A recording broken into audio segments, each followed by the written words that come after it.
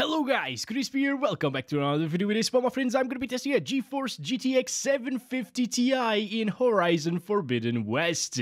This one is a point-of-view version of the card. We are running it with the latest Nvidia drivers, and I am overclocking it a little bit because it's just a reference design, you know, it doesn't come overclocked out of the box, and the clock speeds that it will run at are basically the same as a factory OC'd 750 Ti. Over in Tech Power-Ups GPU-Z, you can see all of the GPU specs, 2 gigs of GDDR5, 640 CUDA cores right there, PCI Express 3.0 times 16. Yes, it's a times 16 GPU, unlike the 4060s and stuff. And even though it released back in 2014, 10 years ago, this is a 10-year-old GPU, it still supports the latest drivers, which is kind of insane. Over on the left, we're pairing it with a Ryzen 5 3600X and 16GB of RAM, and let's get right into it. Shall we? Okay, first of all, I am surprised that the 750 Ti actually launches the game. We're inside of it right here, so that's great.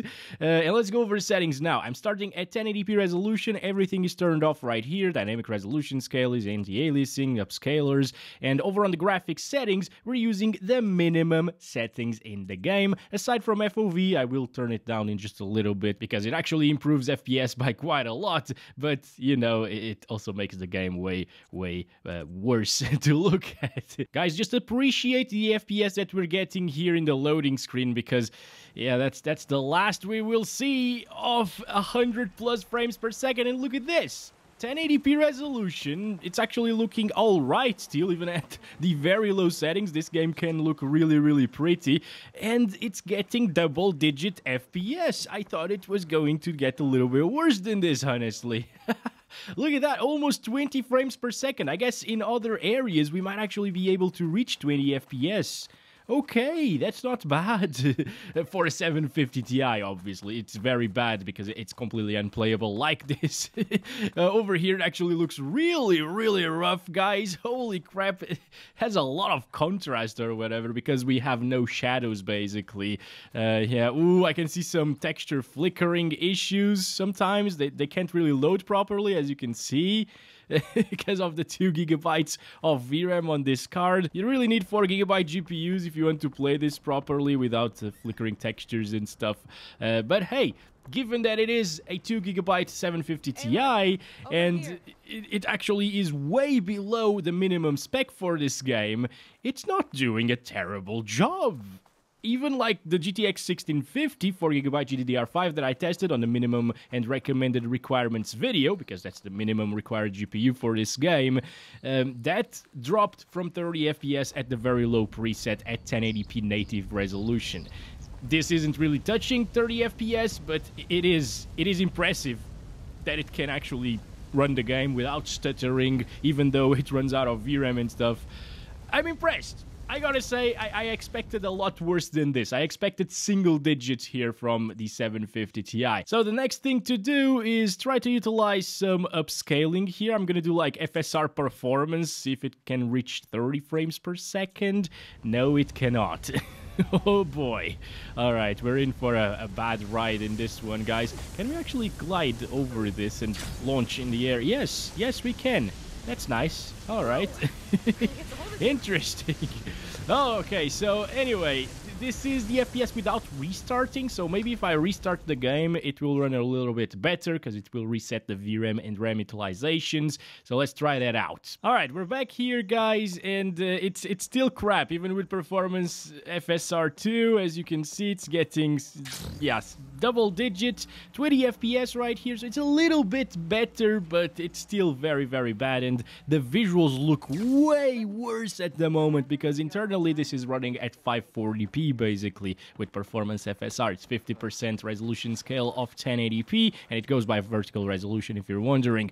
So it's a little bit better, but no, still not good enough for a 750 Ti. You know what? If we manage to get 30 FPS around here, even with some drops into like the low or mid-20s, I will consider it a playable experience for a 750 Ti. Holy crap. Oh yeah, this area is really intensive right here for some reason. This little section, oh boy, it just gets wrecked completely, guys. I'm gonna go.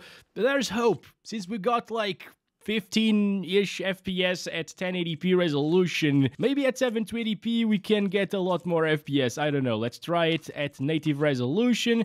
Still on the lowest settings possible. FOV, I'm gonna touch that at 720p probably, but let's restart again. All right, guys, here we are. 20 frames per second while dropping right here, dropping sometimes from 20, but I mean, this is also one of the most intensive areas, especially in terms of VRAM in the entire game, and if you are playing the earlier sections of it, not the Burning Shores DLC like I am over here, it will actually consume a little bit less VRAM and RAM, and it's possibly going to hit higher FPS as well because of it. It's consistently above like 19 frames per second. Look at this, 18 and 19 over there in this super intensive part of the little town here in Burning Shores.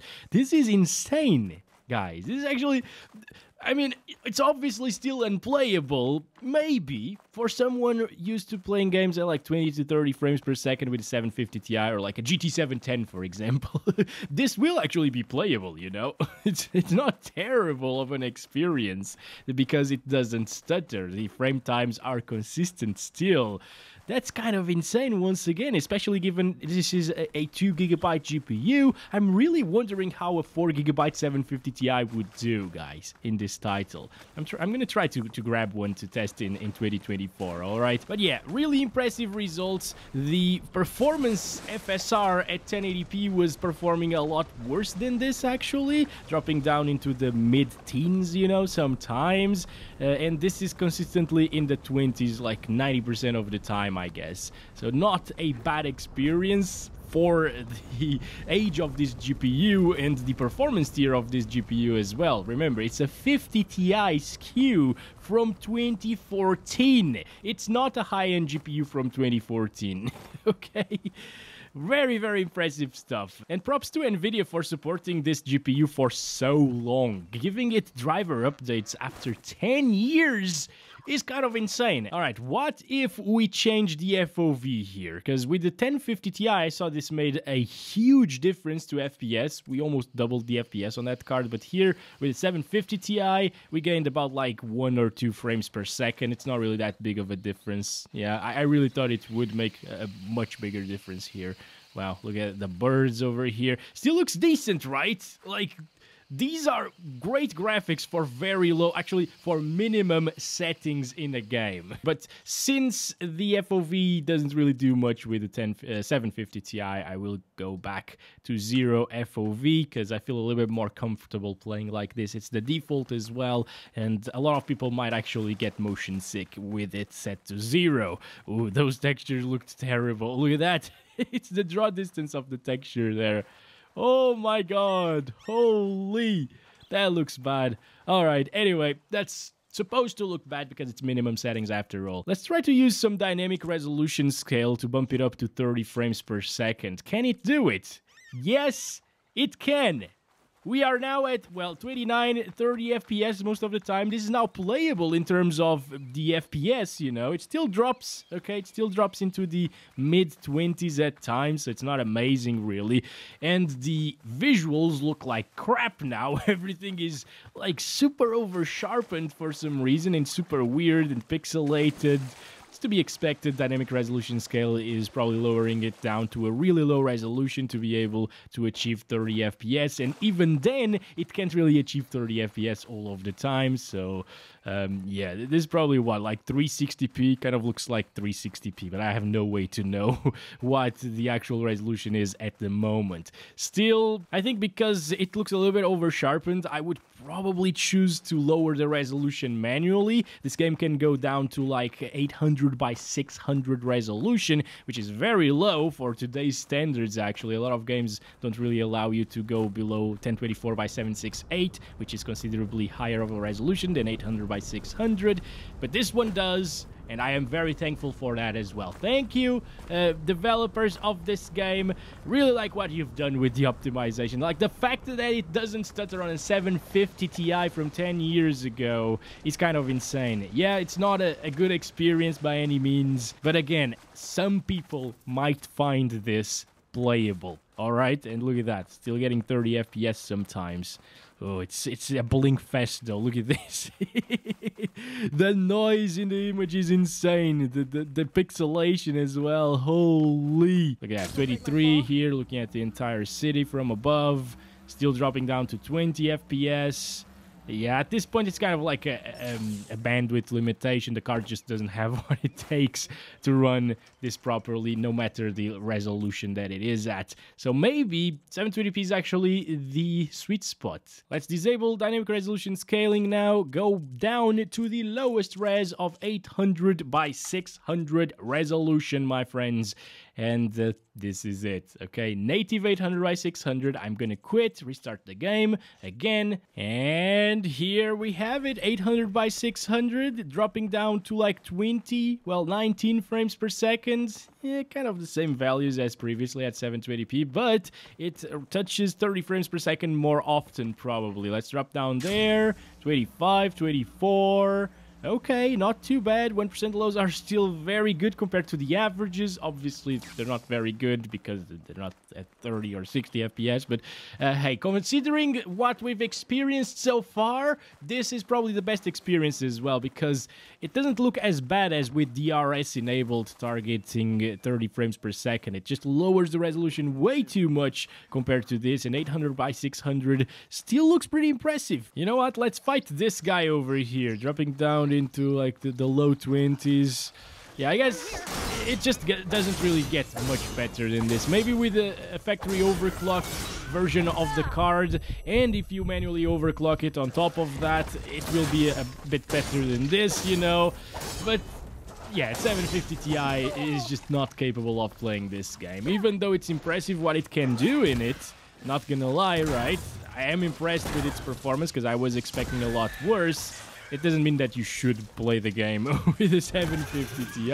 And another thing about the 750 Ti, this is the first GPU that my girlfriend had for her PC. We built her PC with an i3 and the 750 Ti at the time.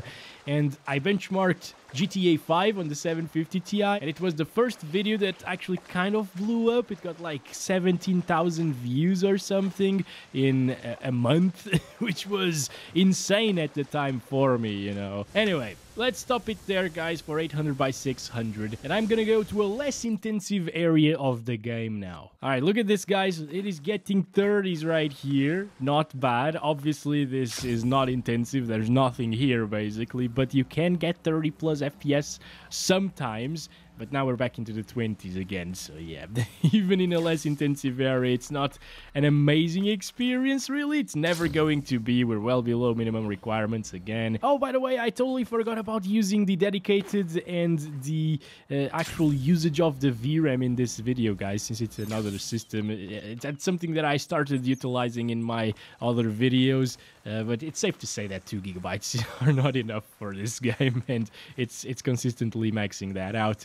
So yeah, 30s, 40s even. It's kind of insane. So in some areas of the game at 800 by 600 native, you can actually get 30 plus on average. It's not a good experience, but it is impressive for what it is once again. And the lights are just flickering all over the place, actually. It's the dynamic lighting system here with the sun and the shadows, but since we don't have shadows enabled, it just looks really weird. Now lastly, I think we should try FSR Ultra Performance, I guess, at 800 by 600. See what kind of FPS we can get here. Still doesn't look too terrible. This is basically 240p resolution at the moment internally, and then it upscales it to 800 by 600, and look at that, guys. It still drops down into the 20s at times. Yep, in intensive scenarios, well, this is not really very intensive either, as I told you, but I guess because we have a little bit of grass on screen, maybe, or are turning the camera around really fast like this, it just starts dropping again. So, yeah, don't buy this game with 750 Ti, but I still really enjoyed taking a look at it. Let me know if you guys liked it as well. Do like the video if you did, of course, and I'll catch you in the next one very soon. As always, love you all. Bye-bye.